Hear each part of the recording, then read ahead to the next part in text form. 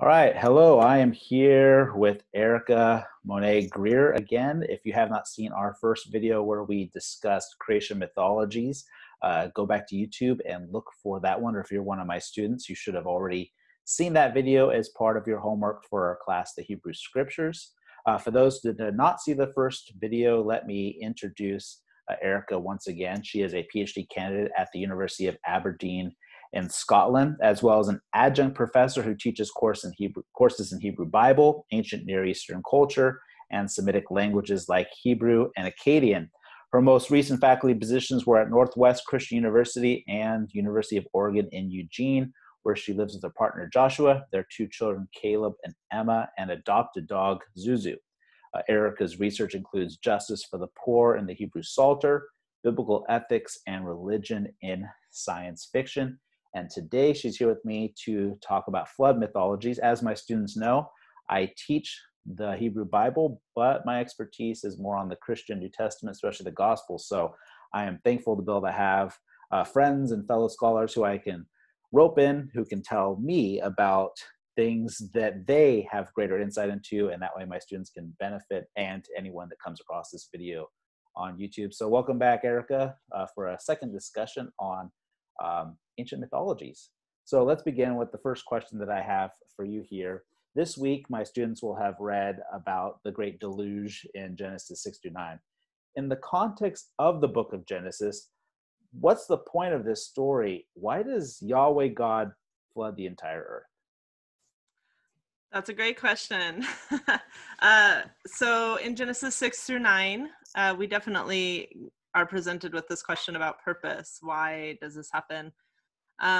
One thing I think that is important to look at, especially in light of the previous conversation we had, is this narrative is a telling, a cosmogony telling. It's an act of creation. It's actually an act of uncreation and recreation of the world. And I think primarily that would be a good way to frame the view of this text. In this sense, the narrative could be read alongside Genesis 1 and 2. And so we kind of are picking up on that discussion from beginning of the world stories. And that also, you'll see, will be mirrored in the way that other ancient Near Eastern epics are lined up, where we have creation of the universe, and then we have the flood narrative, or the great deluge narrative. So we've also talked about some parallel concepts mirrored in Genesis 1 and in the flood narrative in Genesis 6-9. One similarity is the listing of each kind of thing or species as it is removed from creation. We'll read in Genesis 7:17-23. We see that the waters kept on coming, increasing on the earth. They came up from the ground and down from the sky. And because God had removed the firmament, which held back the rain and the waters in the sky, and there was no more arid land or dry land, the land became basically like if you could imagine springs or wells coming up from the ground. So then we have the watery chaos, which preceded creation in Genesis 1, restored as the waters flooded all of the universe and the creation or the land, and every living thing on the earth perished. And we get a list again: the birds perished, the beasts, the swarming creatures, and then finally at the end, humankind is wiped out. The single exception of this story is that the primeval beginning has one carryover from the former world of creation, and that is a human family and a sample of all animals from that previous creation emanation. So in the recreation, God begins creation with an ascribed purpose, and that's remembering Noah, remembering humankind. It's like God gave Noah this task so that it would be like a reminder, it seems, of why God wants to create the world again. And the text uses that word "remember" for God's initiating action. Noah is the answer to God's question: is there good in humanity? Or at least, is there something worthy to preserve in humanity? So God creates again by breathing over the earth so that the waters separate once again, just like in Genesis 1, where the breath of God or the wind of God hovered over the chaotic waters.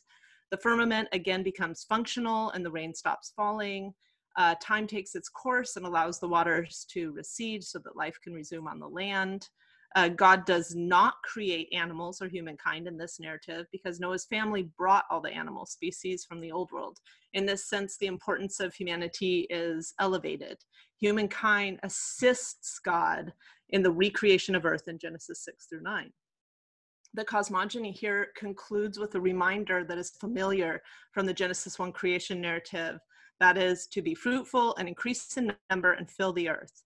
And then in chapter 9, we get a continuation of this. What does this mean for humankind? And a clarification of the responsibilities of humans in this version of creation. God establishes a covenant or a contract with the humans, and this covenant then becomes extended to all living things across the world and for time to come, and of course is famously sealed with the rainbow that scatters light across the universe. Very interesting. And I love how this ends up connecting back to the previous discussion. Again, for those who have not gone and watched the last video, we looked at the creation accounts, and now we're looking at another creation account, it sounds like, is the way you're presenting it, and not a way of looking at Genesis 6-9 that I would have usually thought of. I usually am so focused on the destructive element that I forget that there's this brand new creation going on. And yet, fantastic observation there, there's still this aspect of the previous, the old creation, which it's not the question I have written down, but a lot of questions are going through my mind of why we have these kinds of stories where some portion of the old creation has to come over to the new creation.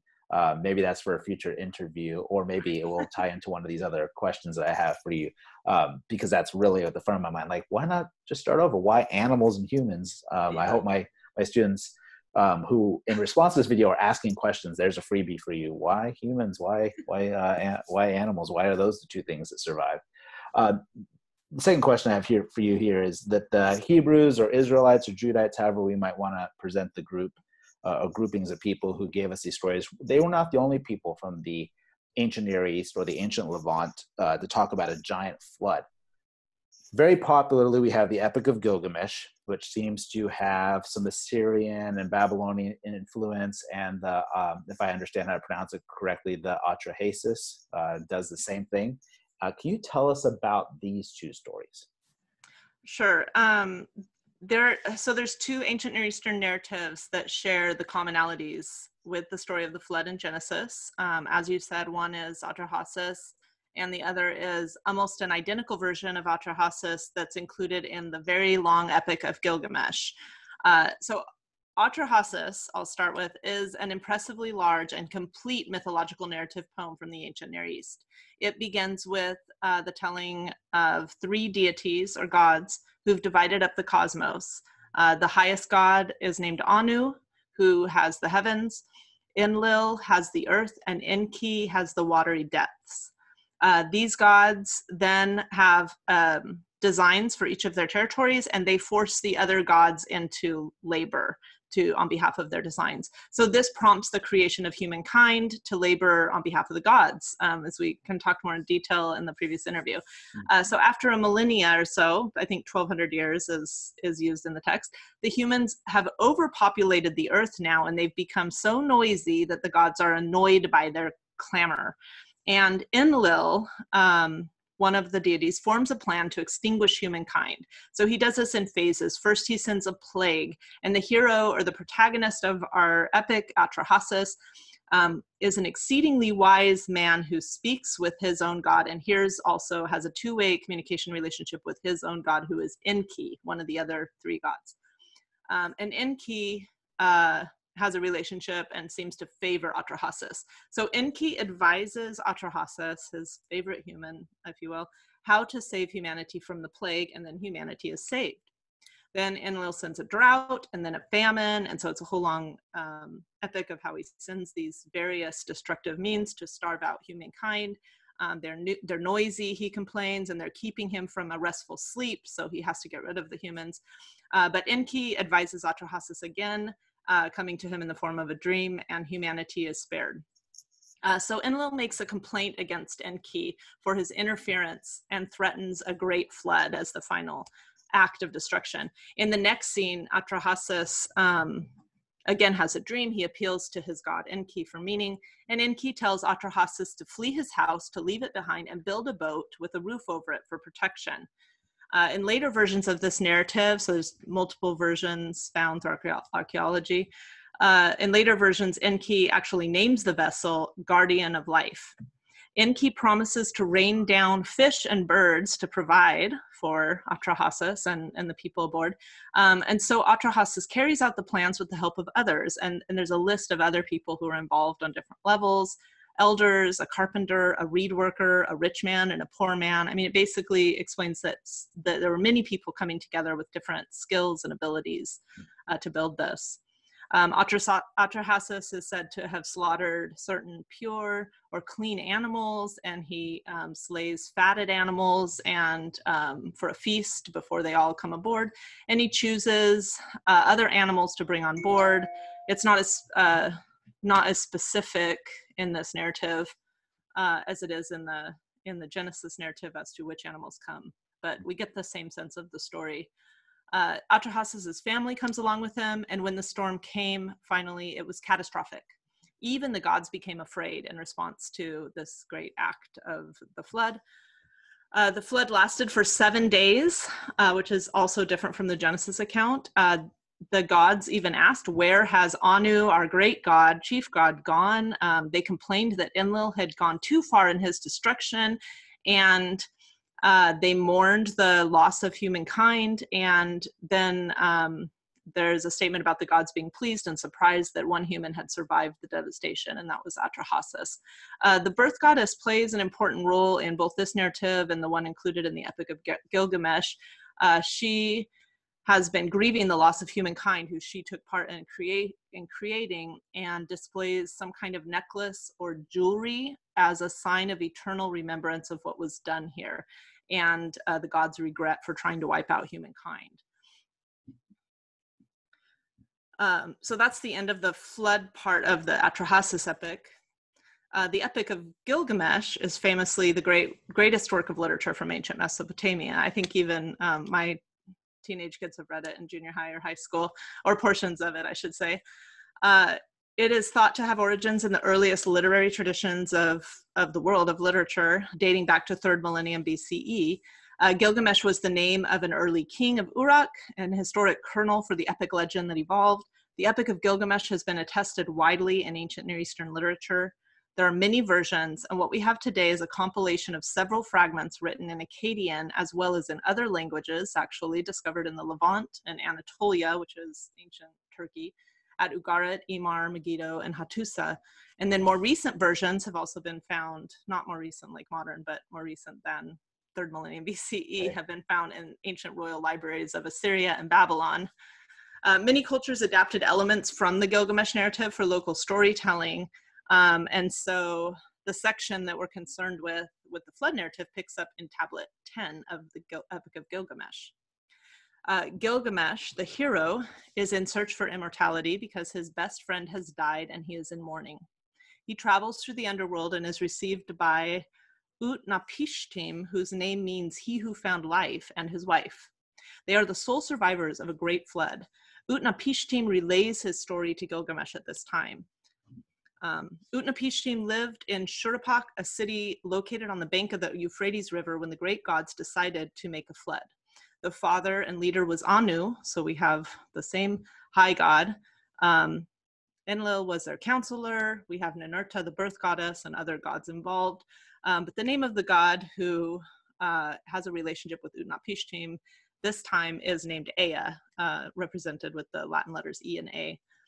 He gave him a message to dismantle his house and build a boat. So like in the other story, he warned him to reject everything that he had in order to save lives. That was the ultimate goal of Utnapishtim. He was instructed to preserve seeds of all living things on the boat.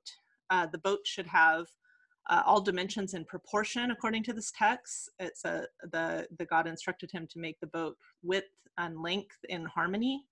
The roof securing the top.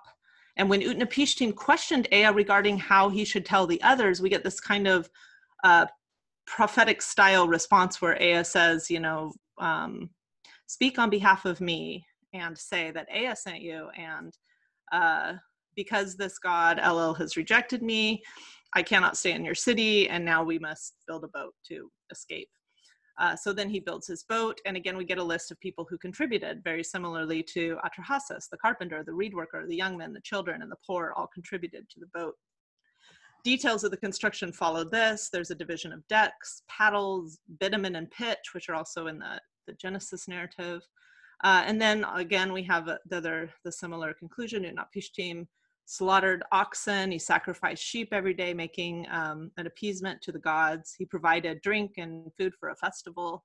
And when the boat was finished, he loaded it with silver and gold and the seed of all living things. He loaded it all his family, cattle, wild beasts, and all other kinds of craftsmen to come along, probably to fix the boat as it went. So he then went aboard and closed the door. On the first day, the gods became upset, and they grieved for the loss of humans and the devastation. For 6 days and 7 nights, the wind blew, the flood and tempest filled the land. On the 7th day, everything grew calm, and all of humankind, it says, has turned to clay at this point, who weren't in the boat. The boat came to rest on Mount Nimush and was stuck for 6 days. So we have the repetition of the 7-day cycle in this story. And then on the 7th day, Utnapishtim releases a dove. It returns empty-handed. Then he releases a swallow and the same response. And then he releases a raven, and the raven finds land or whatnot and does not return.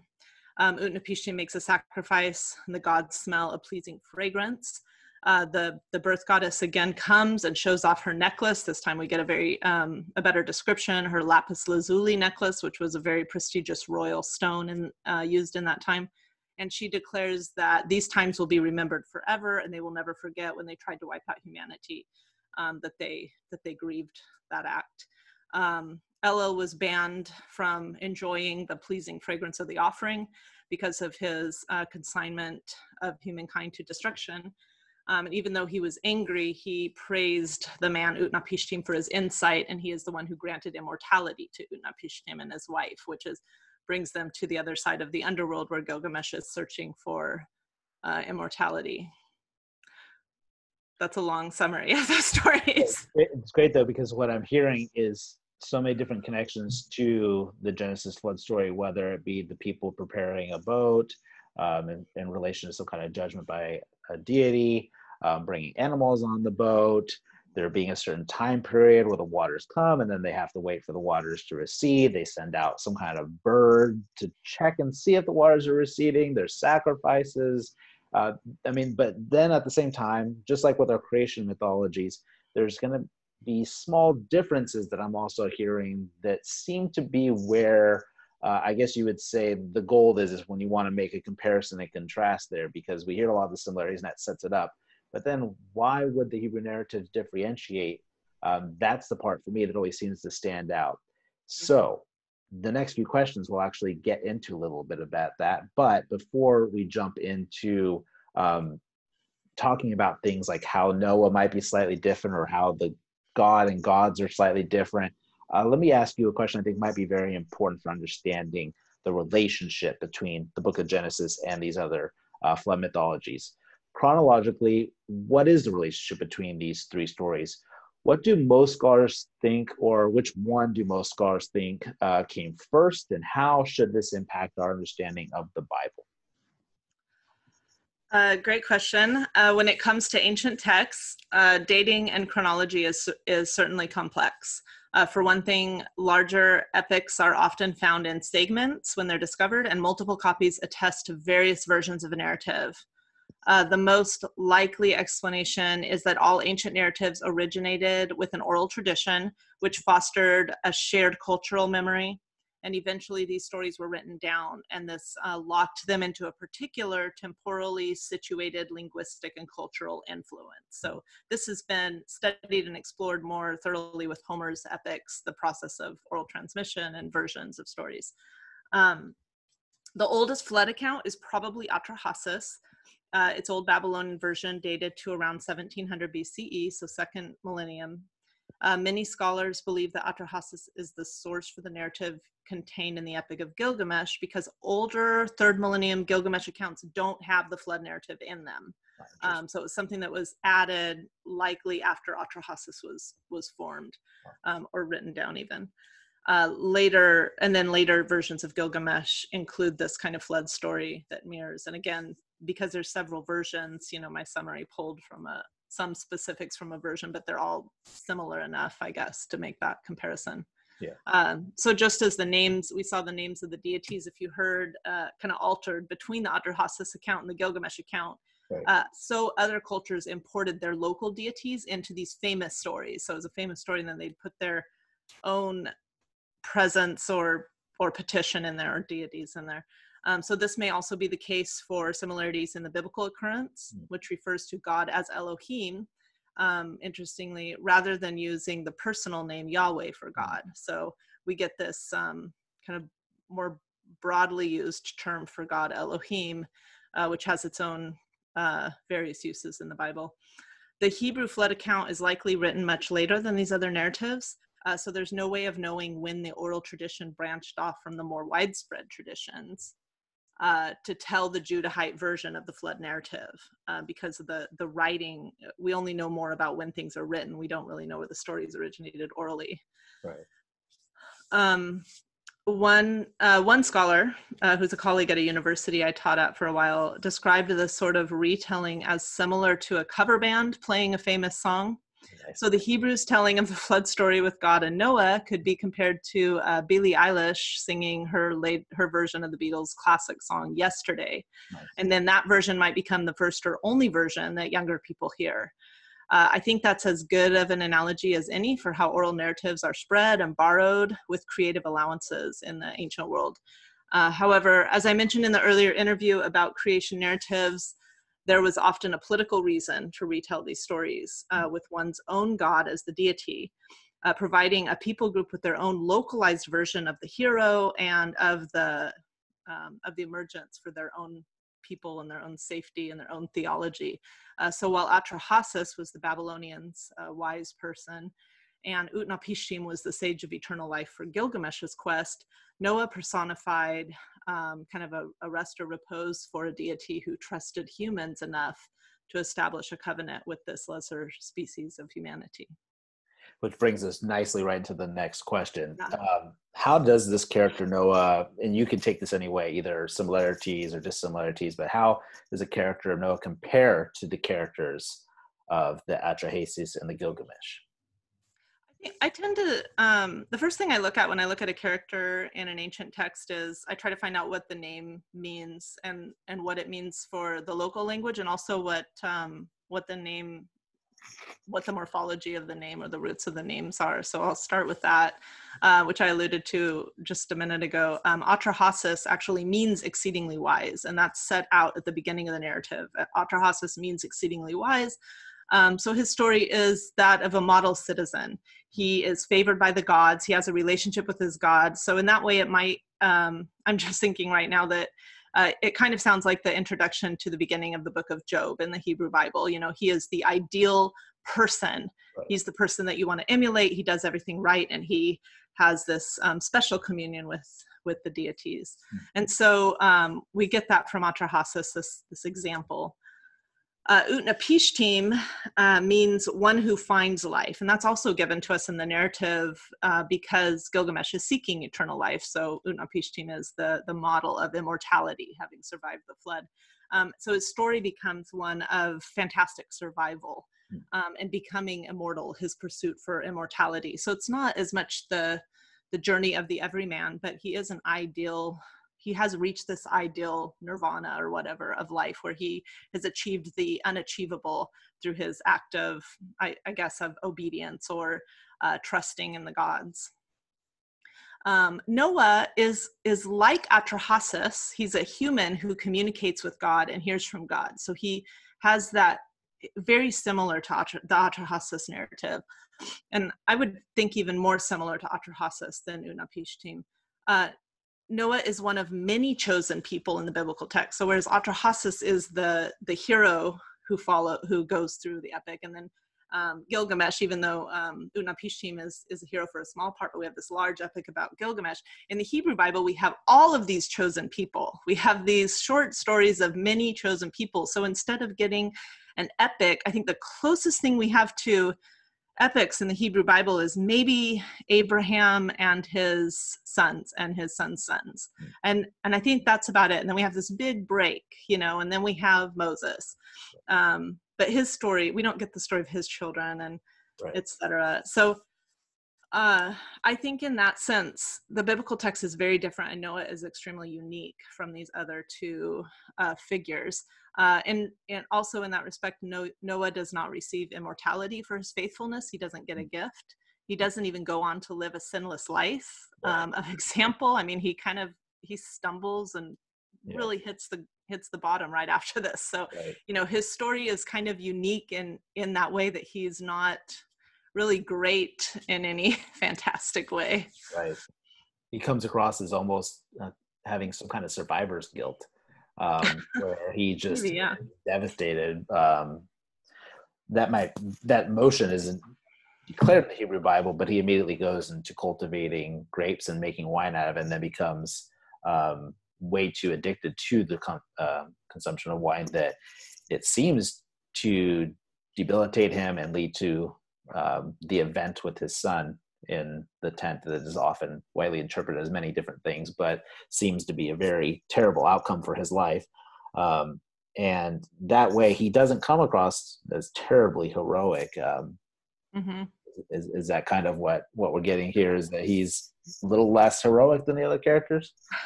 I think so. I mean, just off the top of my head and thinking about the comparisons between the characters, I think that in this version, God shines and not necessarily Noah. In the other versions, the humans are obviously, you know, they're the sympathetic character for a reader who's a human audience. But in this story, you really, I don't know. Yeah, I mean, I haven't done any real deep looking into it, but I think off the top of my head, I would agree. Yeah, Noah is an extremely flawed character, and in some ways that makes him more sympathetic. Yeah. But definitely makes God the protagonist of the narrative. Right. So switching over to God in Genesis, what is the creator's rationale for destroying humanity with the flood? That seems pretty over the top to just decide, I'm going to wipe out humanity, especially from modern sensibilities. And then how does the creator's rationale in Genesis compare with the rationale in other flood mythologies for this cataclysmic event? Yeah, in the Genesis account, God steps in to undo the universe because it's evil and chaotic. And of course, I won't get into it, but the famously strange, probably the strangest passage in Genesis is in Genesis 6 with the Nephilim.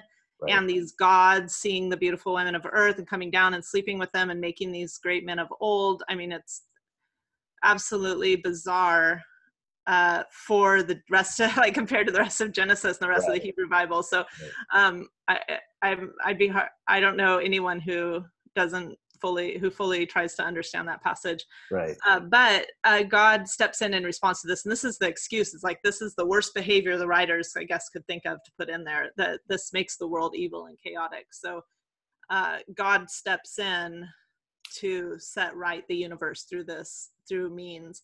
It leads us to more questions and answers about what God wants here, because God sees all this evil, but then preserves Noah. So you wonder if God just had one chance at the pattern of humans and didn't want to try and recreate that pattern, or I have a lot of questions when I sit with a text for a time like this. But Noah, I mean, I think the whole thing about God remembering, I know when I'm teaching, my students are always bothered when the Bible says that God remembers someone or remembers something, because it suggests that God has a capability to forget. But as a character, if you're looking at God as a literary character in the Hebrew narrative, God forgets and remembers, and it happens more than we want to think that it happens. And so Noah becomes God's, ribbon around his wrist to say, like, oh wait, I have something here I need to remember. And Noah is this reminder that humans deserve a second chance. And in some ways, it could be a punishment for these gods who have I don't know, misacted in Genesis 6 or whatever. I mean, from an ethical perspective, I'm not sure what's going on. So I'm going to stop stumbling around on guesses on that. And I think it's clear, though, in Atrahasis and Gilgamesh, the Enlil, Elil god, which are the two names used for the god that wants to actively destroy people, is clearly, it's very simplistic. He's annoyed, he's bothered by the people. There's a lot of talk about clamoring, noisy people, and there's a lot of synonyms used for noisy and keeping him from his sleep and from his rest, and he can't do what he wants. So the starkest difference between these accounts is that God is trying to correct for chaos and evil and reorder the world and universe. And in the other, we have, again, like in the cosmogonies, we have these debating gods who have different perspectives on what should be done, on how humans should be cared for, on what should happen with humans, and they fight amongst one another. And so what comes out of that is, are just all these different sides of really reflections of humanity, right, and the arguments of the gods. It reminds me of our discussion in the last interview about the Enuma Elish, where you have the gods eventually kind of going to war with each other because the elder god is upset about the noise being created.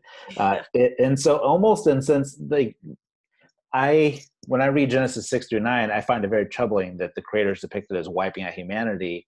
And the craziness of the beginning of Genesis 6 with the sons of God and the daughters of men, and this kind of weird divine human hybrid that comes from their sexual activity, that at least all of a sudden it feels like the author is trying to give okay, this is how terrible it is. At least yes, the god or the gods did cause flooding, but the reason is so much better than just annoyed gods. So it's weird because it's still, for our modern sensibilities, we're going, man, like killing humanity seems like a little over the top.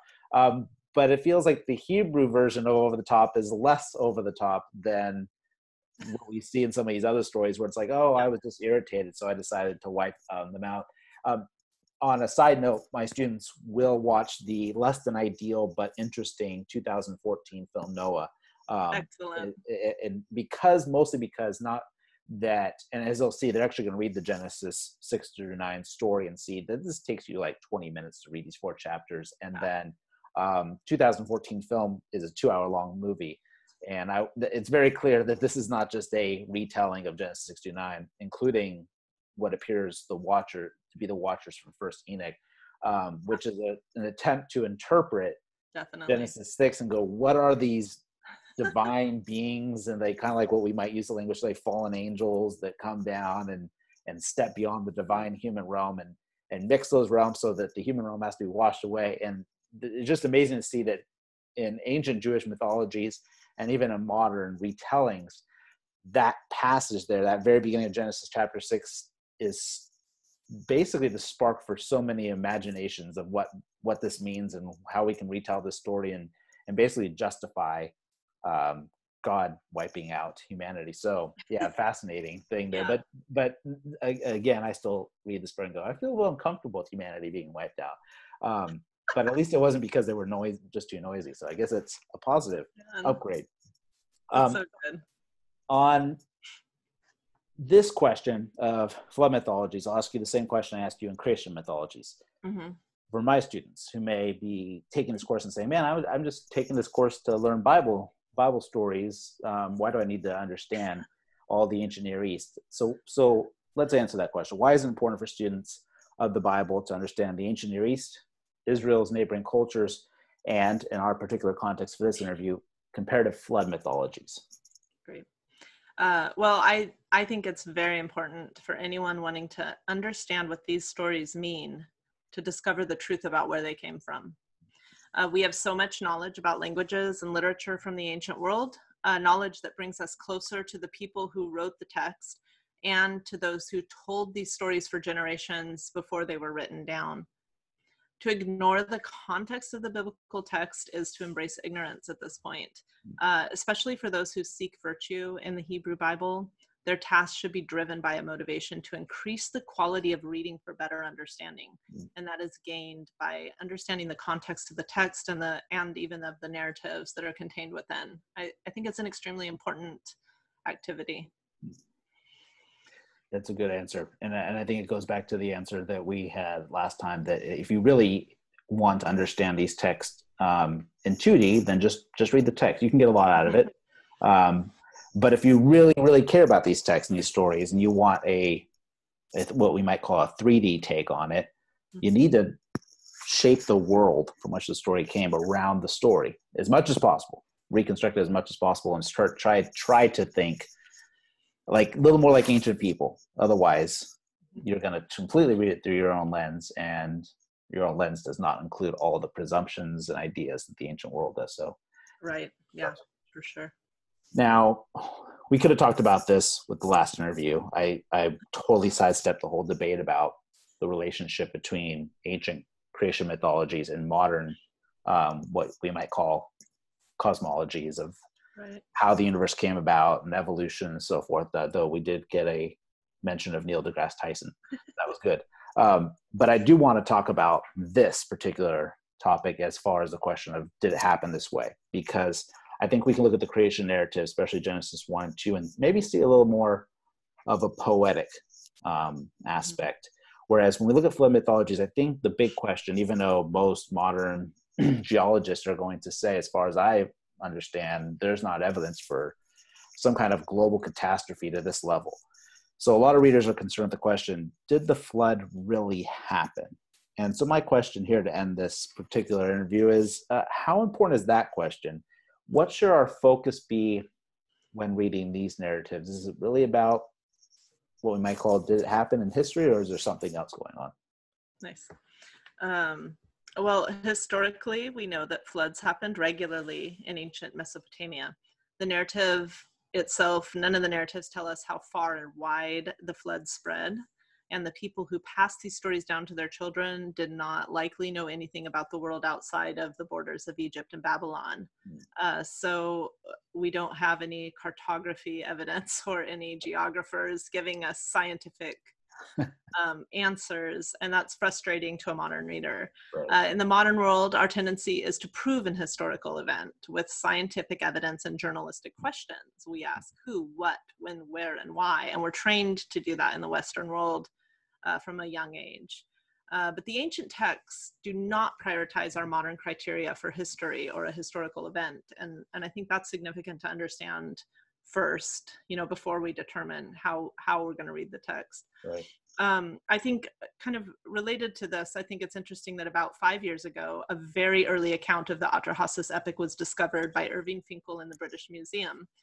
This Sumerian tablet was a really incredible find because it included something that other flood texts lacked, and that was a complete and detailed description of the ark, of the boat, dimensions, how to build it, what was used, in very complete detail. So it described the boat as a coracle, which would have described I mentioned earlier, the width and length in harmony, which is a round type of river boat.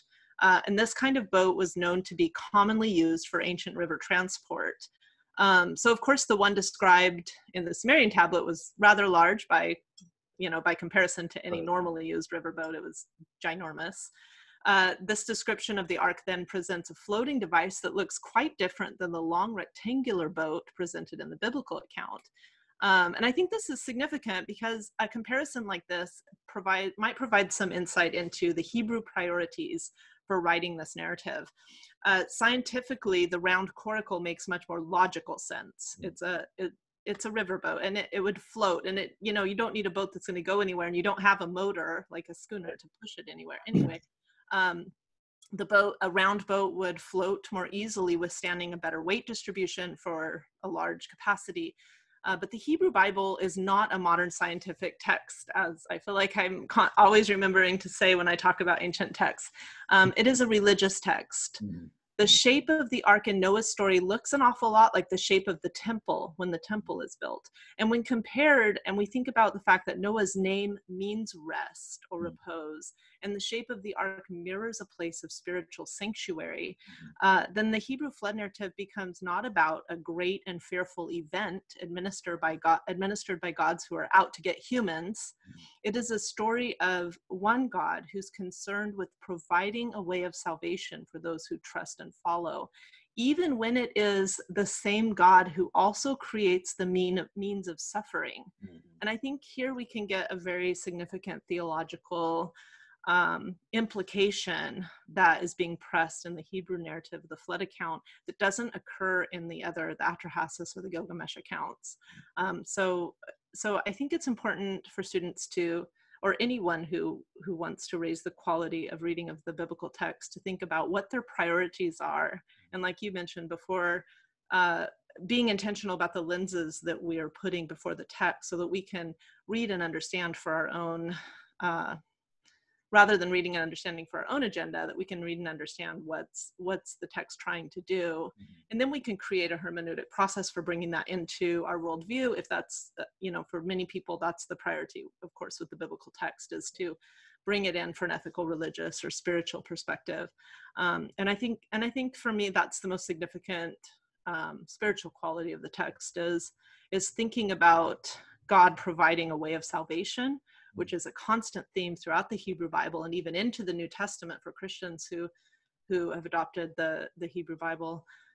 And I think too, it's significant to maybe think about the theophany of the text, even that there is even a point of salvation that's provided when it is the God self providing or creating the means of suffering actively, and then also creating a means of salvation from it. I mean, that's a significant and deep question or thought to sit with, right, from this text.